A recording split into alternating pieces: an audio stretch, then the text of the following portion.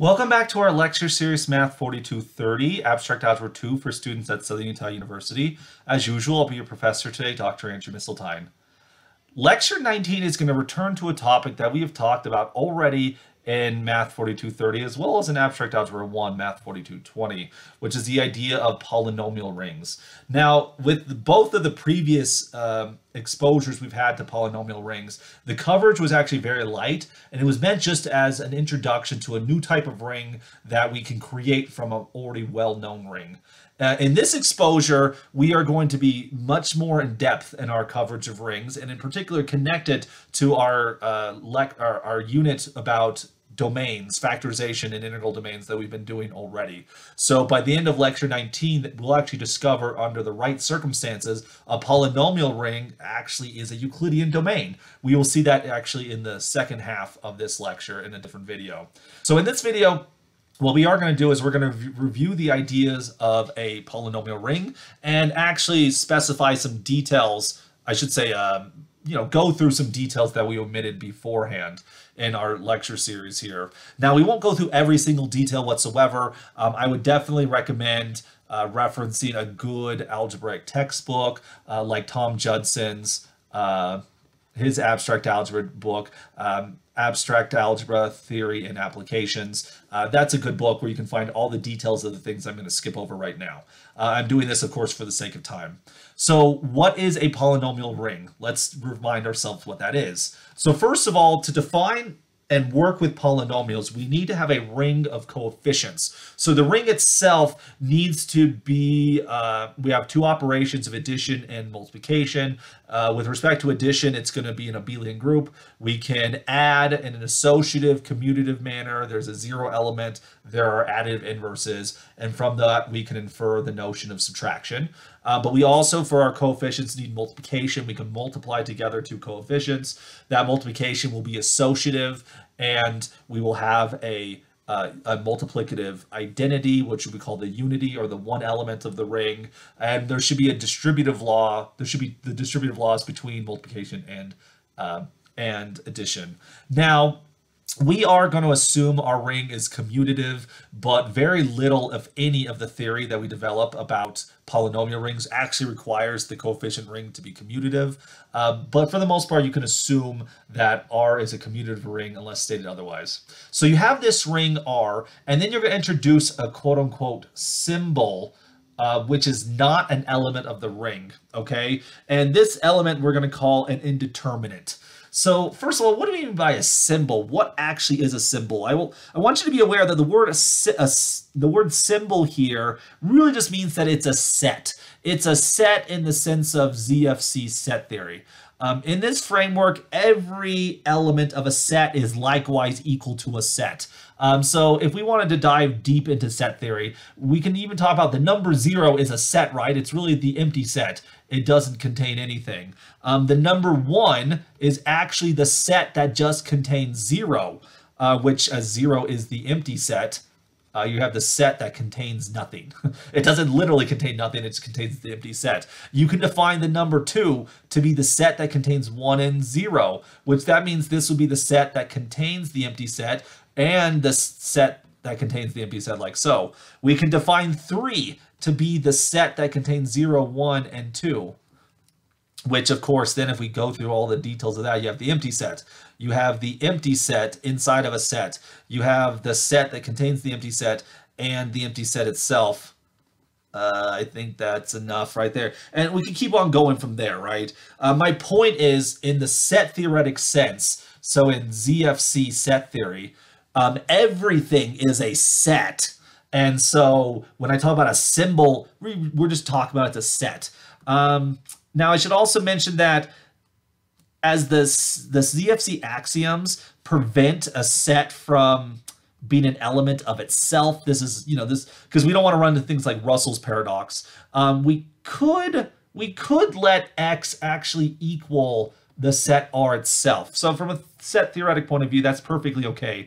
To use R directly leads to a little bit of awkward notation.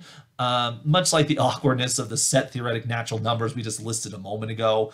It's kind of this recursive manner. If you're not used to set theory, it can be kind of a weird thing. So alternatively, the word symbol is used here. Intuitively, X is just a symbol that doesn't correspond algebraically with anything in the set. So we could try to go into deep set theory to talk about this, but the idea that's going to be sufficient for us is that this set X is not an element of R. It's something else. It could be the set R itself. It could be whatever. The idea is, how do we know there's anything else outside of R? Ooh, you know, we don't have to worry about that philosophical question, that axiomatic question.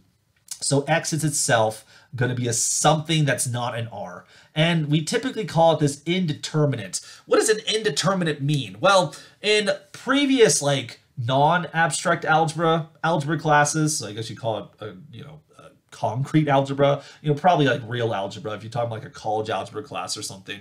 When you work with polynomials, this symbol X is often described as a variable, right? And it's called a variable because, as the name suggests, it is able to vary. That is, X is just a placeholder for a number that'll be assigned to it later on, because maybe X is the input variable of some function.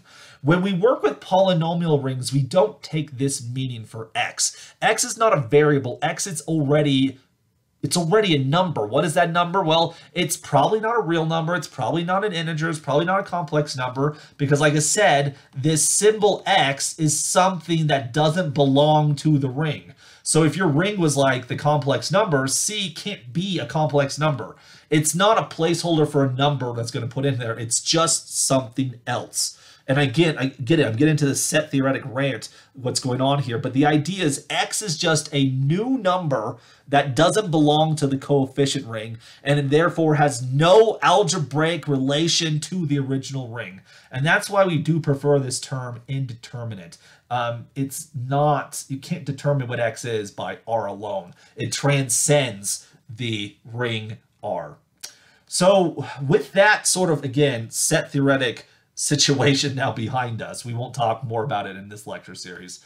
We can then define the set R adjoin X, for which this is going to be the set of polynomials whose coefficients come from R.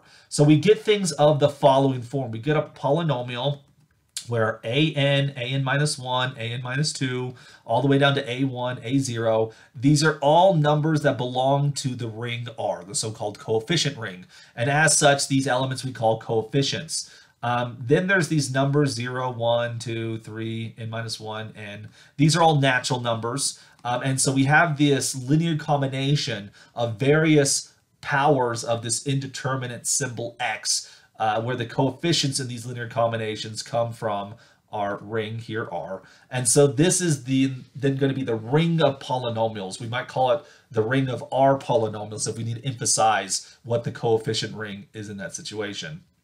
Now, we often will borrow notation we use from college algebra or calculus or things like that. We often will denote a polynomial by f of x, because that's how we're accustomed to from like our calculus days, for which we can write this in an expanded form like we did before. Sometimes when it's convenient, we'll write it in this more abridged format where we use sigma notation to suggest that we have this sum, and then an arbitrary element in that sum will be a monomial. Because after all, that's where the word polynomial comes from in the first place. Poly to suggest several or many, so we have many nomials. A monomial is just one nomial. The nom here is short for name, so you can think of it as the x, this indeterminate. We have many indeterminates as a monomial, which just has the one indeterminate, just the power of x with the coefficient. And I keep on using this word, but the numbers that show up here that come from the ring R, we call these the coefficients of the polynomial f. Again, much like with the function notation we've seen before, we sometimes go back and forth between f and f of x. In calculus, of course, there's a big difference between that. When we say f, we're referring to the function. When we refer to f of x, we refer to the output of the function with the input x. Because we have an indeterminate element, we're not going to fixate on the difference. So really, we can use f and f of x interchangeably in this abstract algebra sense. So be aware we're going to do both of these. These numbers, a's, are the coefficients of the polynomial. We should say, of course, that The coefficients of the polynomial determine the polynomial. Two polynomials are equal if and only if they have the same coefficients for every power of x. Given any polynomial, it'll only have all but finitely many zero coefficients. That is, there's going to be some maximum power n such that any power of x larger than that has a zero coefficient. That largest number n with a non-zero coefficient is called the degree of the polynomial. We'll often call it DEG of f, short for degree. And that will work for every non-zero polynomial. If we talk about the zero polynomial, the zero polynomial would be the polynomial for which every coefficient is zero. It technically doesn't have a degree because we want the degree of our polynomial rings to be a norm of an integral domain, for which you don't define the norm of the zero element. But there are some situations where maybe we do want to talk about the norm of zero, and in that situation, we're going to call the degree of the zero polynomial negative infinity. It's not a real number, and it's smaller than every natural number whatsoever. So this is mostly just so that formulas are a little bit more consistent, but don't worry about it too much. So in your polynomial f, there is this one monomial, one term in there that obtains the largest power, aka the degree of the polynomial. That monomial that obtains the largest power, we refer to that as the leading term of the polynomial. Its coefficient is called the leading coefficient. The term that has x to the zero power is sometimes called the constant term. If the leading coefficient is 1, we refer to this as a monic polynomial. And monic polynomials are going to be polynomials we're going to like a lot as we go into the future. So be aware of this as we are considering these polynomial rings. And so again, I want to emphasize before we get off this slide here that this number x, this indeterminate element x has, algebraically speaking, no relationships with any of the numbers from R. And so this polynomial is equal to 0 if and only if each and every one of these coefficients is equal to 0. That's the only way it can be. Also, there's no algebraic no relations here. That x to the n equals x to the m if and only if n equals m. So there's no possibility that different monomials could agree with each other. The only algebraic relations that we allow on the number x are the ones that are required to be a ring. So things like associativity, distributive laws, and commutativity will be the only relations we require, and so that it becomes a ring. And we'll be very explicit about the operations of a polynomial ring in just a second. I should say that we do allow it. We actually do allow that multiplication between rings, the ring coefficients, and the indeterminate. They can commute with each other. So we do allow that, but nothing else, again, other than those ones we require for our binary operations. So what are the operations of a polynomial ring? After all, R of x, we keep on calling it a polynomial ring. It needs to be a ring. So it needs addition, it needs multiplication. How do we do these things? So we define addition between two polynomials f and g, which be aware that the polynomial f is just going to be the sum of monomials of the form ai times x to the I, and b will be the sum of monomials of the form bi to x times x to the I right here. And this number n, that their degrees don't have to be the same because there's only finitely many non-zero coefficients in this. What we can do is we can just tack on a bunch of zero coefficients until they match up. So without the loss of generality, we can assume these sums have the same number of terms in them. When we add together two polynomials, what we do is we end up just adding together the coefficients of the corresponding powers of x. And this is what we refer to as a formal sum of the polynomials. Although if you're in a college algebra setting, you probably would call this combined like terms. What would mean to combine like terms? Well, it means that you add together those terms which have the same powers of x in play here. And why do we do that, right? Well, maybe we know this, maybe we don't. But when it comes to so to speak, like terms. Let's say that we have a times x to the m, and we add that to b times x to the m. Well, because this is going to be a ring, this ring has to have the distributive laws. And you'll notice that both of these terms, because they're like terms, they have the same power of x. Well, if this is to be a ring, then I have to be able to distribute. That is, I should be able to use the distributive laws, which means I can factor out the common divisor of x to the m here. And so by the distributive law, this is the same thing as a plus b times x to the m right here.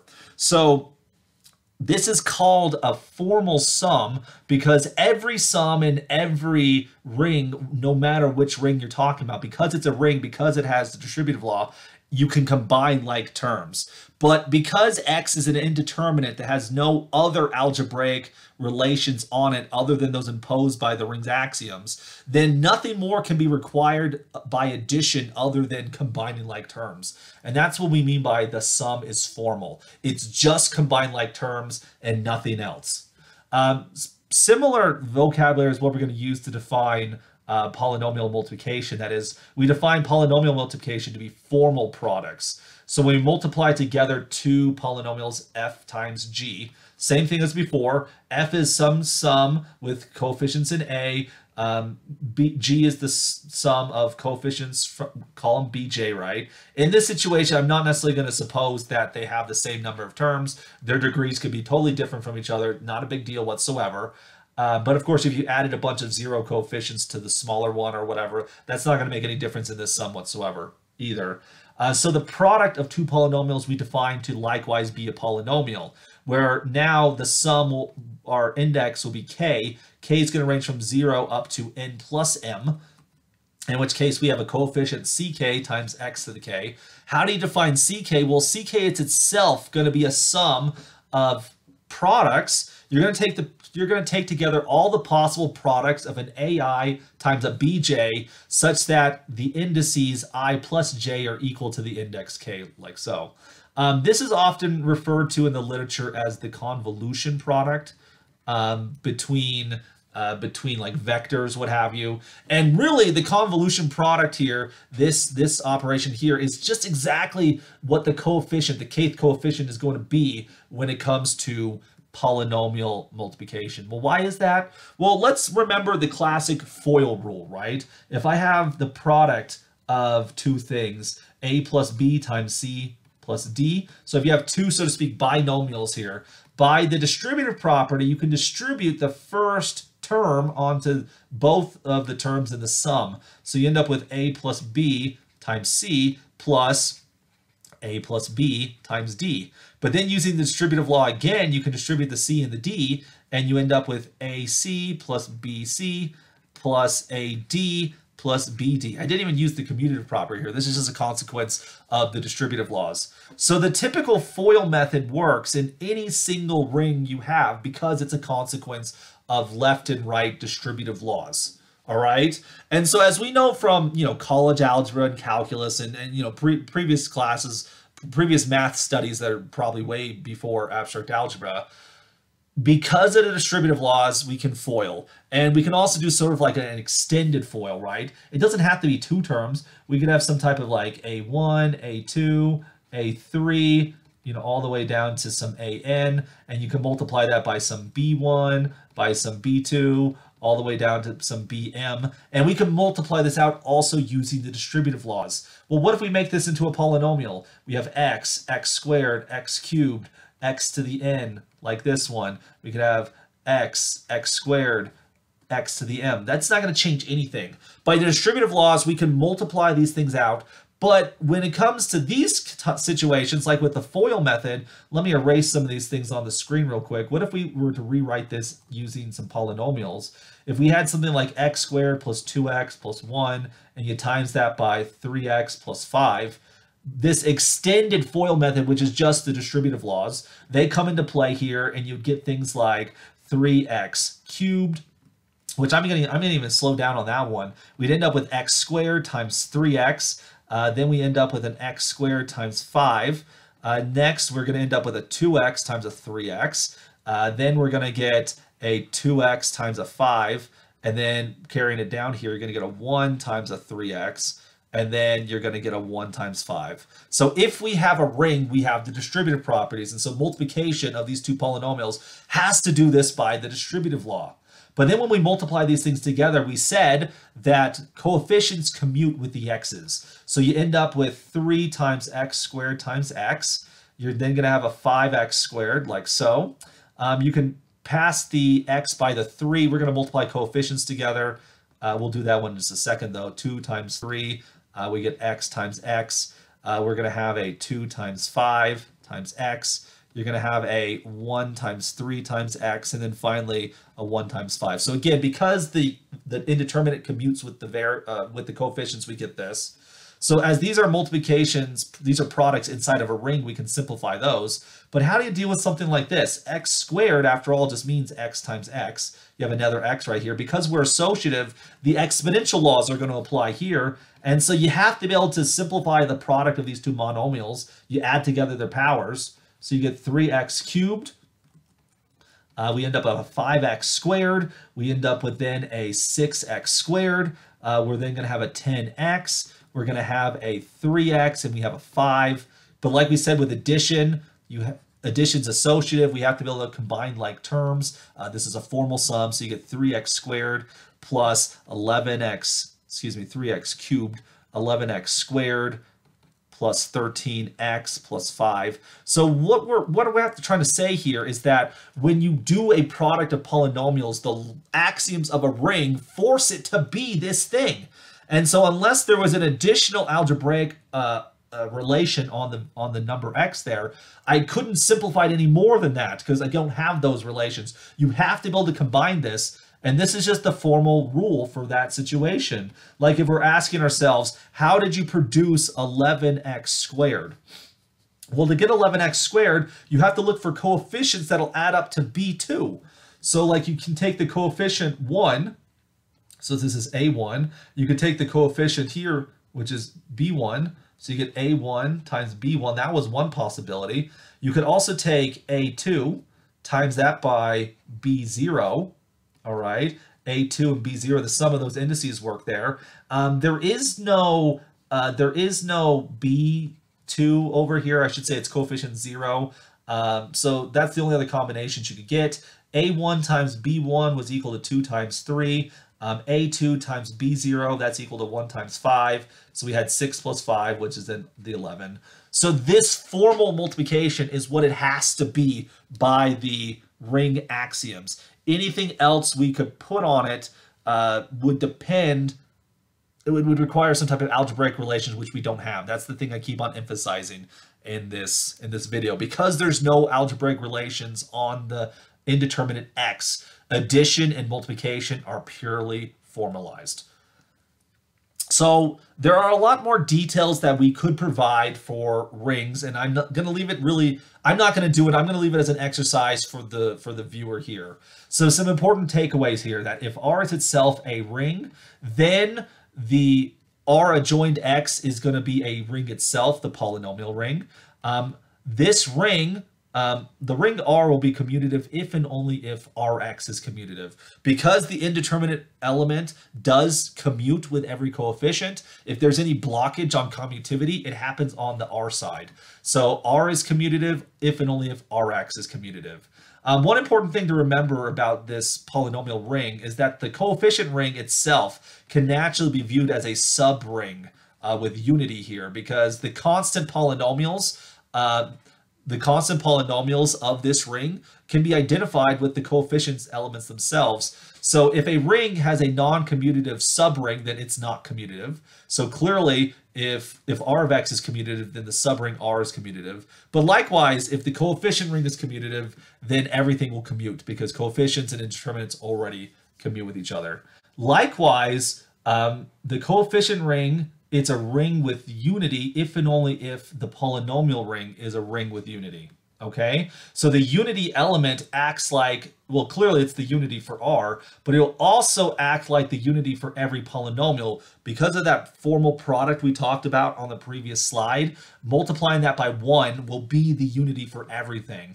And for reasons that we're not going to go so much into this video, if you have a polynomial ring with a unity, it has to be a constant polynomial, and that polynomial has to, since it's just a coefficient at that moment, has to be the unity of the ring itself. One can make a degree argument, which we'll talk about degrees in the very next video of this lecture here. Additionally, if you think about the polynomial ring versus this right here, this, remember, is a set. This is the set of functions of the form r to the r. There's a natural ring homomorphism from the polynomial ring to the function ring r to the r, which again, in a previous video, we had talked about how this is in fact a ring.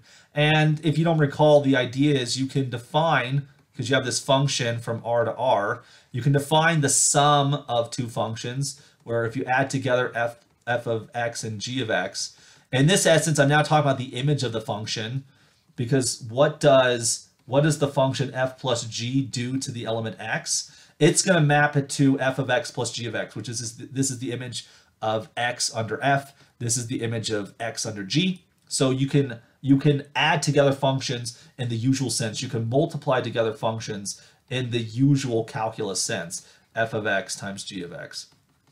Okay, now when we think of polynomials, we often think of them as functions, which we're treating them now as this purely algebraic object. The reason we can do that is because of this ring homomorphism. There's a ring homomorphism that sends a polynomial to a function, and it's just going to be the associated polynomial function. This is in fact a ring homomorphism.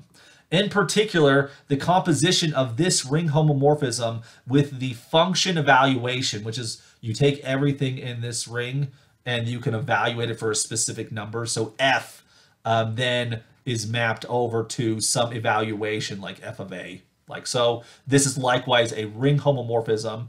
This would be a ring homomorphism from r to the r to r itself. If you compose that with the polynomial ring, then this is going to be polynomial evaluation, the so-called evaluation map. And this gives us a ring homomorphism from the ring of polynomials to the coefficient ring. And this will be dependent upon some fixed element like little r inside of r, like so. These are some very important properties with regard to polynomial rings.